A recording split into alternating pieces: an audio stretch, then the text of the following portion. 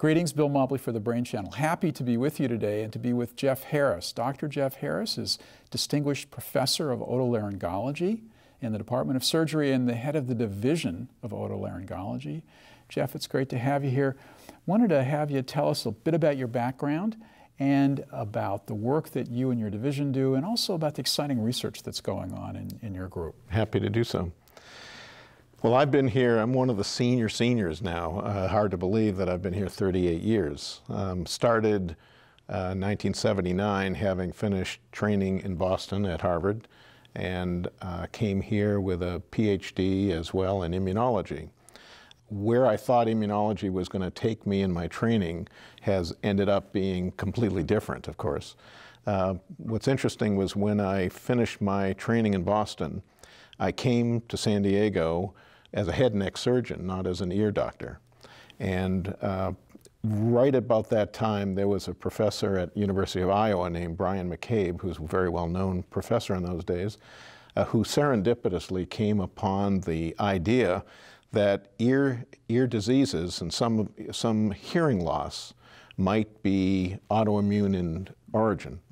And he wrote a classic paper then that I read, and with my background in immunology, I said, well, that's an area that I ought to be investigating.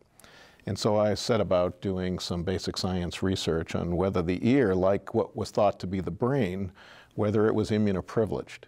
And it turns out that it isn't. And it turns out from the basic science studies that our laboratory did that the ear has a relatively robust immunological response, that there appears to be in the inner ear a organ called the endolymphatic sac, which is what is thought to be responsible for fluid resorption. But it turns out that it's the lymph node of the inner ear. And we did studies to look and see whether or not that organ, if disconnected from the ear surgically in experiments that we were doing, might it prevent the ear from responding immunologically, and in fact it did. So we developed this new area of research and scientific investigation that involved the inner ear immune responses. It turns out that patients also have conditions that are immunologic, rheumatologic, viral, that provoke the immune response and affect their hearing.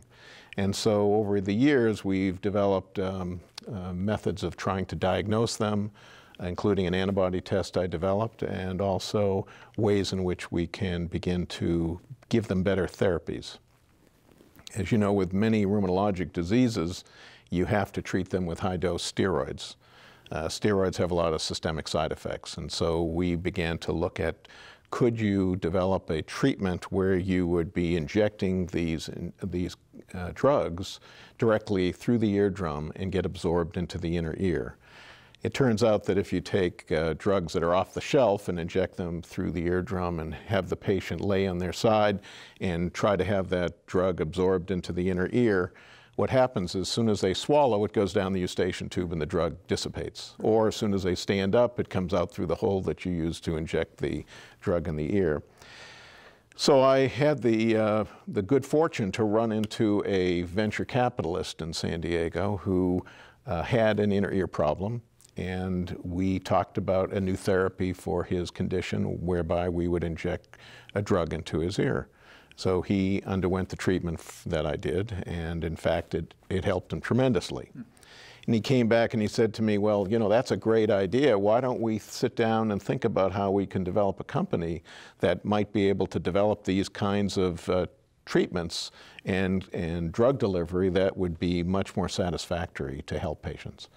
So it turns out that with a lot of preclinical research that he and his people that were hired to investigate this and our own expertise in helping guide them as to how to do this, we developed a sustained release chemical, a gel that is thermoreversible, meaning that if it's in the out here, it's in a liquid form, but as soon as it hits body temperature, it gels. So we can then embed into this gel a drug such as dexamethasone, have it as a liquid form, inject it into the ear, and then as soon as it hits the body's temperature, it forms a gel and stays there for several weeks. And so we've now developed a company around this idea. It's called Autonomy here in San Diego. It's a now company that has 160 employees. And it now has a antibiotic that we have suspended in this gel that allows children to get one injection through a tympanostomy tube, those little tubes that you use for fluid that builds up in the middle ear of kids. And they don't have to use eardrops. And so this is an antibiotic that will stay around for 2 weeks. And the parents don't have to put drops in their ears. There's no screaming. It's just a sustained release drug. And it's now FDA approved, and it's being commercialized today. So an example really of having a basic interest in science, but also a job that brings you to the care of patients, and you put those two things together and some pretty surprising things can emerge. Yes, I guess that's what's translational research, you know, in the true sense of the word. Jeff, you've been involved in a number of projects. The cochlear implant is an interesting, really interesting, not just from a therapeutic perspective, but interesting in the terms of the way the brain interprets the information coming from the implant. Speak a little bit about that, if you will. Yeah, it's a miracle, really. I can't think of anything that is equivalent to it that we currently have. I mean, a lot of things happening in the eye, but there's nothing as advanced as cochlear implants for patients that are deaf. And I did the first cochlear implant in San Diego in 1985. It was in those days a very crude device, an electrode that you would put surgically into the inner ear, with the notion that these electrodes would lay up against the neurons that were still surviving within the inner ear of a deaf patient. Because as you know, hearing is conductive, the eardrum, the ear canal, the little bones, and that takes sound into the inner ear. That stimulates hair cells. The hair cells are what create an electrical impulse, and that gets transmitted through the neurons to the brain. And in many deaf patients, the hair cells go, but the neurons survive, or a portion of the neurons survive. So, and because the cochlea is a snail shell in terms of its anatomy and the way it's designed, it's a perfect anatomical configuration to allow an electrode to lay up against a surviving neuron at a specific frequency. And so these current devices have 22 to 24 electrodes. Each one lays against the center of the cochlea, and it stimulates a neuron with a specific frequency that it's capable of receiving. And at that point, the brain will pick up what is now a different way of hearing and be able to interpret that as sound, and in some cases music, and in some cases everything in their environment. It's absolutely fascinating that you see a individual who has been deaf for many years and was once a hearing person, and you turn this device on, and within a few weeks, even immediately, they'll say, I got back into my car and I couldn't believe what was the sound I was hearing. And it was the turn signal that they were hearing for the first time in 15 years. So it's a device that works beautifully well in people who are deafened.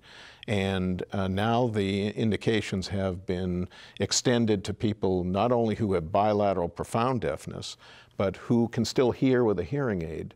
And you're able to implant an electrode that augments the high frequencies, and they have preserved low frequencies, so that it can wear a hearing aid and the device itself. So it gives them a full range of fidelity that they would not get previously. You know, it's very clear that the brain learns how to listen to the implants. It learns how to listen to all kinds of other information coming in orally it's pretty indistinct, but you teach it a little bit and it learns a lot. What do we know about how the brain changes in people with a cochlear implant? Do we know how the brain circuits are modified? Is there some insight into that? There are places that are doing functional MRIs with people who have been implanted and have looked to see whether or not there are certain areas of the brain that have taken over. And what's interesting is that you can take an electrode that should be only for the high frequencies, and it doesn't reach into the areas of the low frequencies. And yet, once the patient gets the ability to listen and learn, and it'll fill in these areas, and they will actually be getting low frequencies where the electrode should be laying up against a mid or a high frequency fiber. And so there's some plasticity that occurs and allows there to be a shift in the tonotopic organization of the brain to, reinterpret what they're hearing as higher frequencies or lower frequencies. It's great stuff. It's really so fascinating. I mean, this is the brain channel, so we're obviously extremely excited about the brain, and I think we've just scratched the surface on understanding how it takes in sensory information. Talk about the near future for your own work and for the work of the division. What are the projects you have in mind? Well, otolaryngology is a big field. It's, we think of ear, nose, and throat, but in fact we do head and neck cancer. We take care of all of the serious cancers that develop in the oropharyngeal areas, the larynx, the face, and deep to the face. We do skull-based surgery, which is sort of a no man's land between the inner ear and the neurosurgical parts of the skull. And right now what's really become fascinating is the epidemic of HPV as a cause for oropharyngeal cancer. It's become very well recognized that HPV affects people who are not the smokers and the drinkers. And so we have a whole cadre of people who have developed oropharyngeal cancers that are due to a human papilloma virus. And so the treatments that we can now afford them and the surveillance that we now have to do has changed immensely in the last 5 years. And so there's going to be an onslaught of more patients who come through with HPV-related cancers. And you guys are developing the special abilities necessary to be the expert site for evaluating and caring for those patients. One of our faculty is, in fact, working on a spit test that would allow us to do rapid screening of people who may or may not be at risk for HPV cancers. Very interesting. Jeff, the work's exciting, interesting. It's hard to believe that otolaryngology is going to go out of style. One of the major challenges that I think will face us after we've dealt with these degenerative diseases of the brain and after we've dealt with stroke, I think, of course, we're going to have better ability to manage all that, maybe even prevent it. We're still going to have old folks that have trouble hearing and seeing. And my guess is that hearing is going to be just as important as seeing for those folks that are in their 90s or beyond 100. Any thoughts about what that looks like? What are we going to have available for those folks as they age? Well, it's interesting because greater than 50% of people over 75 are hard of hearing and have difficulty. And between the ages of 64 and 75, there are about a third of people who have significant hearing loss.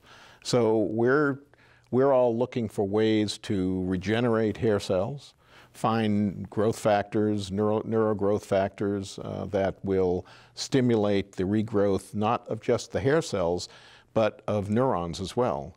And what we're finding is that the supporting cells that lay underneath the hair cells can regenerate hair cells. So with the proper stimulation, they can be turned from just supporting cells to new hair cells. And in lower species, this happens all the time. In chickens, for instance, if you wipe out their hair cells, they will regrow new hair cells. And there are some mammals that we're beginning to tease apart the signals that prevent them from regenerating so that their hair cells can regenerate.